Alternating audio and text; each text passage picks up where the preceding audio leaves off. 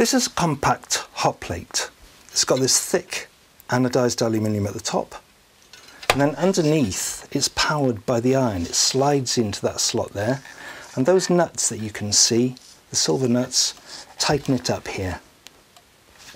The temperature setting is between sort of high and low.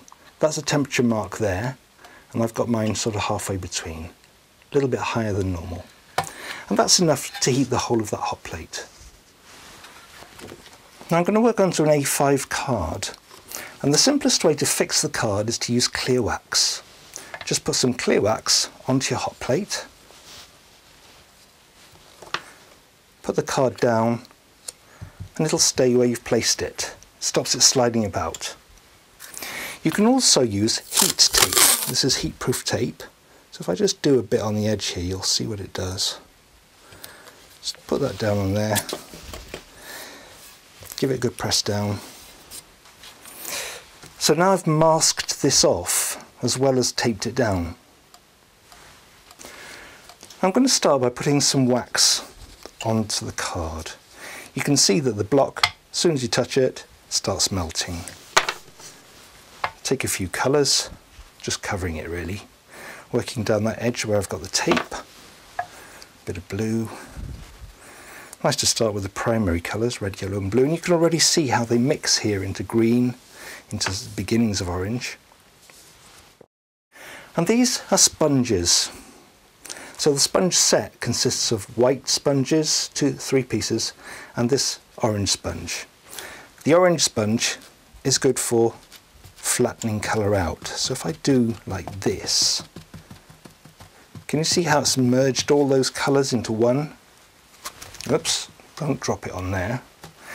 Right, what I'm going to do now is some pattern making.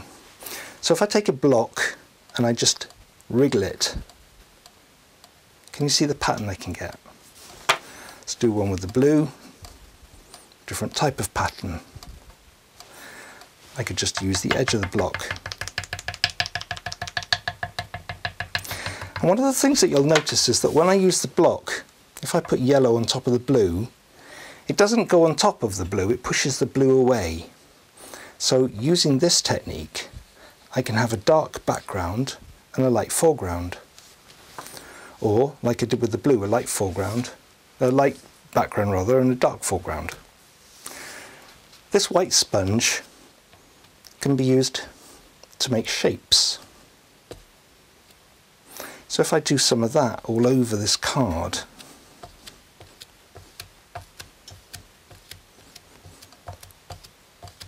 it can be quite interesting as a background.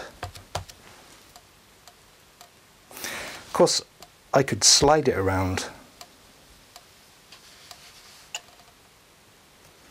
or I could dot it along, or use the corner and dot that along.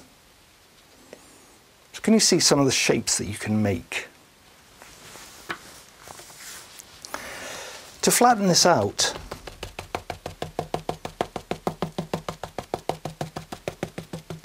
just use the orange sponge and then try some different effects. This is the little plug. Make perfect rounds. Same thing, I can make edge marks, or I can make just straight impressions, overlap them.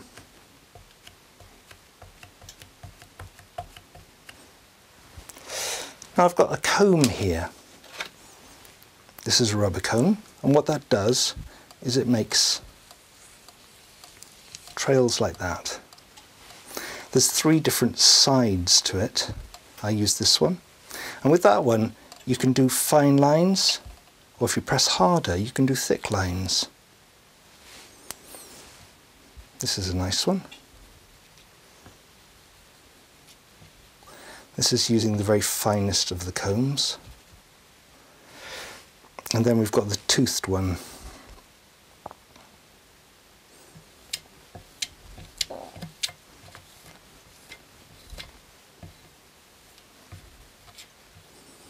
All sorts of backgrounds you can make.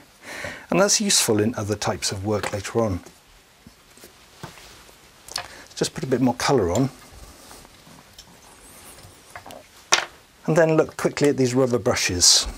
The rubber brush has got teeth, and that does similar sorts of things. This one's got a tongue.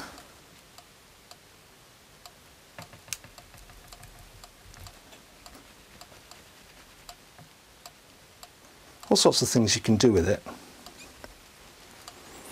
And then we've got the scrapies. This whole collection here. Different shaped heads. Again, you can do lovely trails through the wax. You can move it around.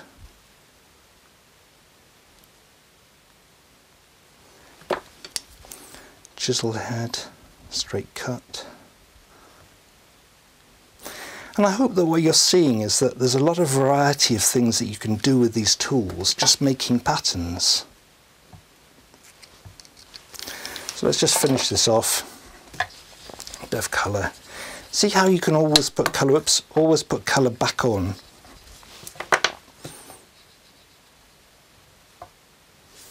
Just do a little bit of different techniques, using all our things. It's just a bit of a random abstract.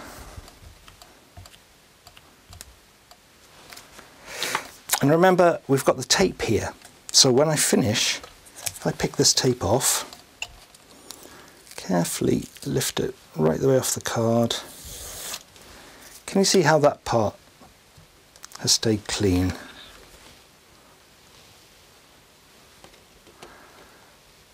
So this is a very quick introduction to the compact hot plate and some of the tools you can use with it.